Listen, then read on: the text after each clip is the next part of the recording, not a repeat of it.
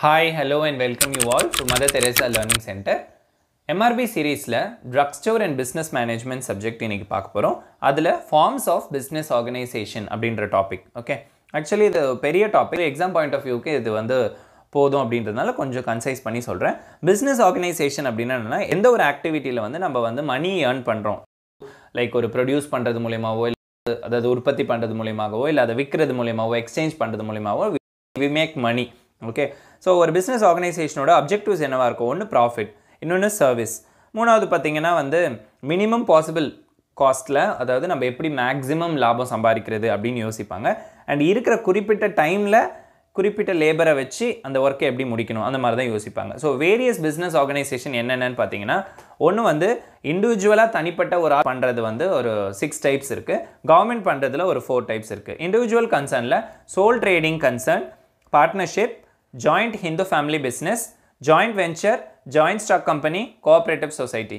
Government, complete government la pathina departmental undertaking, public corporation, government company, board organization இந்த மாதிரியான நேம்ஸ்ல எல்லாம் வச்சிருக்காங்க. First வந்து individual concernல sole trading or sole proprietorship அப்படினா sole அப்படினா தனிப்பட்ட ஒருத்தர் அவர் மட்டும் தான் அந்த பிசினஸ்ல வர லாபம் நஷ்டம் எல்லாமே அவருக்கு தான். So கம்ப்ளீட்டா இப்போ வந்து ஒரு மளிகை கடை வச்சிருக்காரு அப்படினாக்கா he is a sole trader இல்லையா. ஒரு மெடிக்கல் ஷாப் தனிப்பட்ட முறையில் அவர் தனியாக வச்சிருக்காரு அப்படின்னா he is a sole trader. Okay. So எல்லா லீகல் ஃபார்மாலிட்டிஸ் பிரச்சனை லாபம் நஷ்டம் எல்லாமே அவரை மட்டும்தான் சாரும். அண்ட் டிஸ்அட்வான்டேஜ் இதில் என்ன இருக்குது அப்படின்னு பார்த்தீங்கன்னா ஒரு தனிப்பட்ட ஆளுன்றதுனால ஒரு பெரிய காசை இன்வெஸ்ட் பண்ணும்போது ஒரு பெரிய லாஸாக இருந்துச்சுன்னா அது அவரோட பேர்டன் மொத்தமாக அவர் தலையில் தான் இருக்கும். ஓகே. அண்ட் சிங்கிள் பர்சனாக எல்லாத்தையுமே மேனேஜ் பண்ணுறது மேபி சம்டைம்ஸ் கஷ்டமாக இருக்கும். பட் சிலருக்கு சோல் ப்ரொப்ரைட்டர்ஷிப் வந்து நல்லா செட் ஆகிடுச்சு அப்படின்னா they will be a sole proprietor. And ரெண்டாவது வந்து பார்ட்னர்ஷிப், அதாவது தனியாக பிஸ்னஸ் பண்ணாமல் 2 பேரோ இல்லை 3 பேரோ சேர்ந்து ஜாயிண்ட்டாக ஓகே பார்ட்னர்ஸ் மாதிரி இது பண்ணுறதுக்கு பேர் வந்து they call it as a partnership அப்படின்னு சொல்லுவாங்க. ஓகேவா. ஸோ அட்வான்டேஜ் அண்ட் டிஸ்அட்வான்டேஜ் இருக்குது. ஸோ பார்ட்னர்ஷிப் அப்படின்னும் போது நம்மளுக்கு வந்து ரிஸ்க் ரொம்ப கம்மி. ஓகே. பிஸ்னஸில் ரிஸ்க் கம்மி. பிகாஸ் ஏன் அப்படின்னா நம்ம வந்து அந்த மணியை வந்து ஷேர் பண்ணி தான் ஆட் பண்ணுறோம். ஸோ லாபமோ நஷ்டமோ ரொம்ப பெரிய இம்பேக்ட் நம்மளுக்கு க்ரியேட் பண்ணாது. பட் டிஸ்அட்வான்டேஜ் வந்து பார்ட்னருக்குள்ளே மிஸ் அண்டர்ஸ்டாண்டிங் வர்றது அந்த மாதிரியான ப்ராப்ளம் எல்லாம் இருக்கும். ஓகே. பட் ஆனால் அதுக்கு முன்னாடி நம்ம நிறைய ரூல்ஸ் அண்ட் ரெகுலேஷன்ஸ் எல்லாம் ஃப்ரேம் பண்ணி அதுக்கப்புறம் தான் பார்ட்னர்ஷிப் கன்சர்ன்குள்ளே இறங்க முடியும். ஈஸியாக பார்ட்னர்ஷிப் கன்சர்ன் ஸ்டார்ட் பண்ண முடியாது. டைப்ஸ் ஆஃப் பார்ட்னர் இருக்குது இல்லையா. ஸோ பார்ட்னர்லேயே நிறைய டைப்ஸ் ஆஃப் பார்ட்னர் இருக்குது. ஒன்று வந்து ஒர்க்கிங் பார்ட்னர், ஓகே, கூடவே சேர்ந்து ஒர்க் பண்ணுவாங்க. இன்னொன்று வந்து இன்ஆக்டிவ் பார்ட்னர், மணி மட்டும் போட்டுருவார். ஓகே. பட் ஆனால் வந்து அவர் பிஸ்னஸில் பார்ட்டிசிபேட் பண்ண மாட்டார்.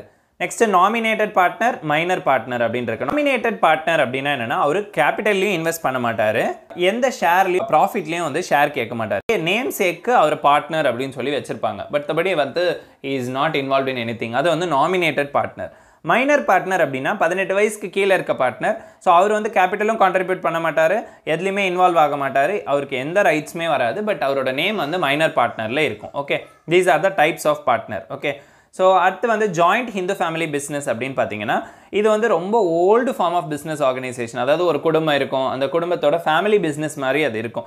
ஸோ அதில் ஹெட் ஆஃப் த ஃபேமிலின்னு ஒருத்தர் இருப்பார். அவர் வந்து கர்த்தா, KARTA. ஓகே. அவருக்கு கீழே வந்து அவங்களுடைய ஃபேமிலி மெம்பர்ஸ் எல்லாம் சேர்ந்து அந்த பிஸ்னஸை அவங்க கூட சேர்ந்து பார்த்துப்பாங்க. இது வந்து joint Hindu family business. Joint venture அப்படின்றது என்னென்னா ஜாயிண்ட் வெஞ்சரில் வந்து 2 இல்லைனா 3 ட்ரேடர்ஸ் வியாபாரிங்கெல்லாம் ஒன்றா சேர்ந்து ஒரு வீடு கன்ஸ்ட்ரக்ஷன் இருக்குன்னு வச்சுக்கோங்களேன். அந்த வீடு கன்ஸ்ட்ரக்ஷனுக்கு வந்து இந்த செங்கல் டீலர் இருக்காங்க இல்லையா, அதே மாதிரி கம்பிலாம் யூஸ் பண்ணுற அந்த டீலர்ஸ் இருப்பாங்க. அண்ட் சிமெண்ட் டீலர் இருக்காங்க அப்படின்னா அண்ட் அதர் மட்டும் எலக்ட்ரிக்கல் வேலை அதெல்லாம் செய்கிறதுக்கு ஒரு டீலர் இருக்காங்க. இவங்க 4 பேரும் சேர்ந்து அந்த ஜாயிண்ட் வெஞ்சராக ஒரு கன்ஸ்ட்ரக்ஷன் கம்பெனி ஆரம்பிப்பாங்க. அதில் இருக்க எல்லா ஒர்க்கையும் அவங்கவுங்க அதுக்கேற்ற மாதிரி பிரித்து செய்வாங்க. And they will give a common name. இது வந்து ஜாயிண்ட் வெஞ்சர்னு சொல்லுவாங்க. பார்ட்னர்ஷிப்க்கும் இதுக்கும் டிஃப்ரென்ஸ் இருக்குது, உங்களுக்கு புரியுதுங்களா. நெக்ஸ்ட் ஜாயிண்ட் ஸ்டாக் கம்பெனினா என்னென்னா கம்பெனி ஆக்ட் படி ரெஜிஸ்டர் பண்ண ஒரு கம்பெனி இருக்கும். அந்த கம்பெனியோட ஷேர்ஸை வந்து ஸ்டாக் மார்க்கெட்லேருந்து நம்ம வாங்கிக்கணும். ஓகே. ஸோ அந்த மாதிரி வாங்குறது மூலிமா வந்து நம்ம ஒரு அசோசியேஷன் ஆஃப் பர்சன் வந்துடுவோம். ஓகே. ஸோ அது வந்து நம்ம ஒரு மேக்ஸிமம் ஷேர் ஹோல்டராக இருக்கணும். அதாவது அசோசியேஷன் ஆஃப் பர்சன் ஆகணும் அப்படின்னா நம்ம அதுக்குன்னு ஒரு ஷேர் ஹோல்டராக இருந்தால் தான் நம்மளால் அந்த மாதிரி ஆக முடியும். அது வந்து ஜாயிண்ட் ஸ்டாக் கம்பெனி அப்படி சொல்லுவாங்க. ஓகே.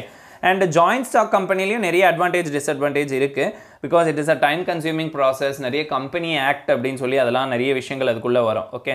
அண்ட் அதில் வந்து you have public company private company அப்படி வரும். நெக்ஸ்ட் வந்து பார்த்தீங்கன்னா கோஆப்ரேட்டிவ் சொசைட்டி.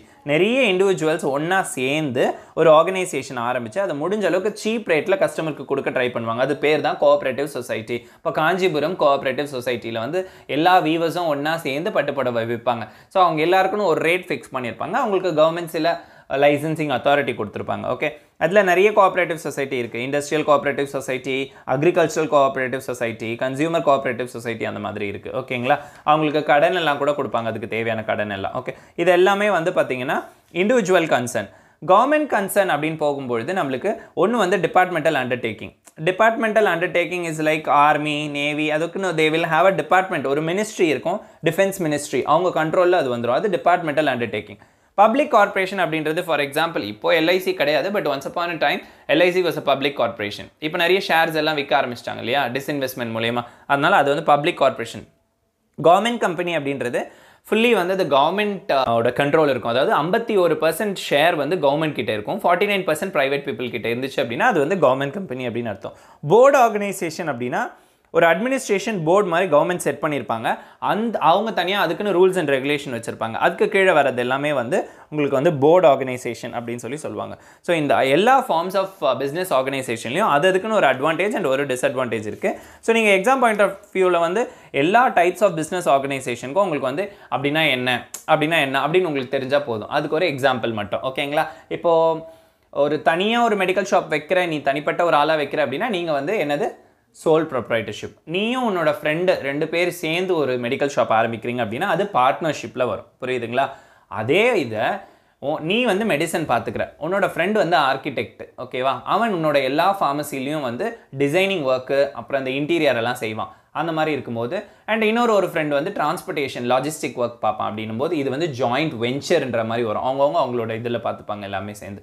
ஸோ அந்த மாதிரி you have to have an understanding about this forms of business organization. உங்களுக்கு இது கண்டிப்பாக புரிஞ்சிருக்கும்னு நினைக்கிறேன். Thank you my dear students. Learning today for a better tomorrow.